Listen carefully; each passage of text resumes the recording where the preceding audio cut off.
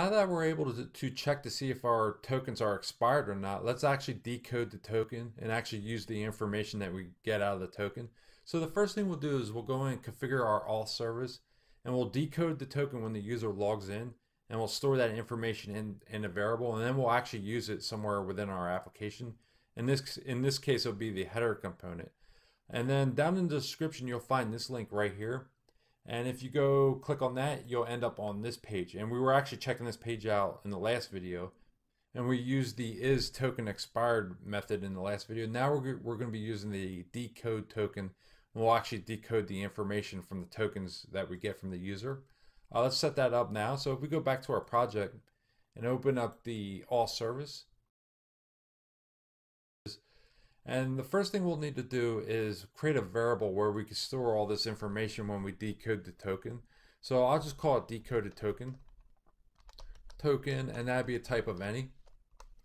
So now we have somewhere to put all that information. So within the login method, when the user first logs in, we'll grab their token and we'll decode it right away. And we can use this. We set this up in the last video, and now we'll have access to that decode token method. So the first thing we'll do is set that new variable. So this decoded token, there it is, equals, and then this helper, and then the method decoded tokens, and then we pass in the user's token. All right. And then also let's go and console log the decoded token. So console log and this decoded token.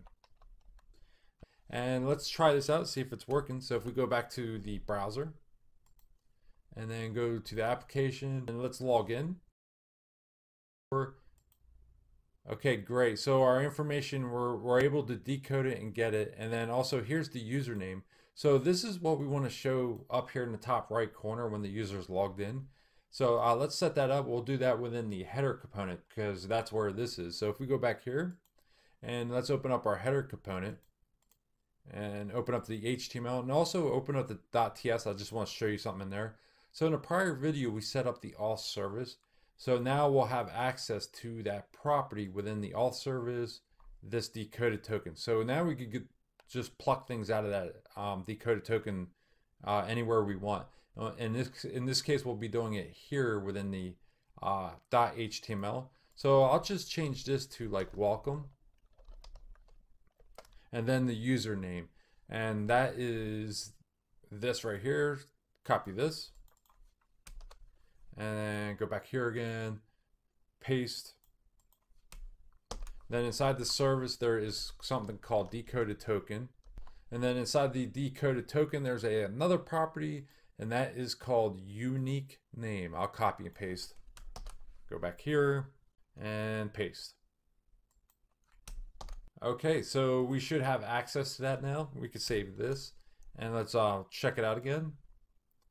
And let's log in. So our username is showing up. That's good. Now we're getting this error here, and the reason is when we refresh the screen, that unique name is null. It doesn't exist. And the reason it doesn't exist is because we're not setting it when the page refreshes. We only set it when the user logs in.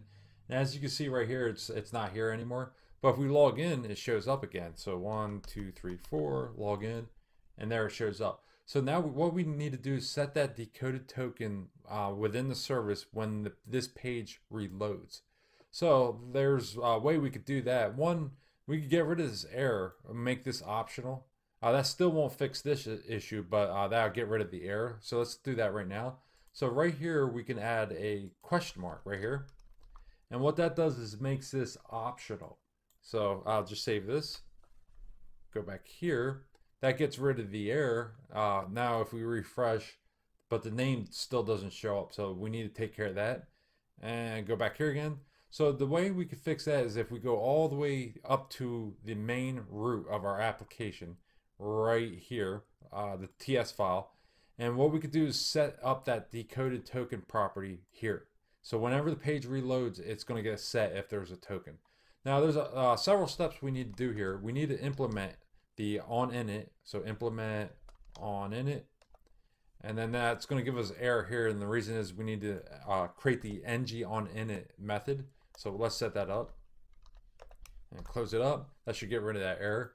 Okay, so the first thing we'll need to do is pull in that auth service, because what we need to do is set this property to something, so it's not null. So if we go back here and let's create our constructor, so I'll just create that right here, and then we'll pull in our auth service. So I'll make this private, and this will be auth, auth service. There it is. Okay, so we have access to that property now. Now we need to set it. So what we need to do is decode the token here within our ng on it. First, let's just grab the token. So we'll get that out of local storage, so const, and this will be token, local storage, and then get item, and it's called token. So if there is a token, we should have a token now. Now we need to decode it and set that property within our auth service. So to do that, we need to import our decoder. That is this right here. So we need to set this up again. And also we need to set this up as well. So if we go back to here and paste it up here, jump back and forth, go to auth and copy this. And we'll set this up as well. And then let's replace this right here. We don't need that anymore. And just paste this in here. So we should have access to that. Okay, so let's go and actually decode it. Auth service, and then decoded token equals this helper, and then we should have access to that method, decoded token, and what do we want to pass in? The token. Okay, and that should take care of that error. So if we save this now, and let's go check this out in the browser. Okay, great, so it's showing up. If we refresh it, it still shows up and there's no errors. And let's log out. Okay, and then try logging in one more time. Make sure everything's working. Okay, it looks really good. Let's get rid of that console log. So if we go back here and let's go inside the service and let's get rid of this console log. We don't need that anymore. Save this. So now that this is all done, let's set up some styling in the next video. And what we'll do is that we'll install what's called boot swatch, and we'll start adding some styles to this, and we'll do that in the next video.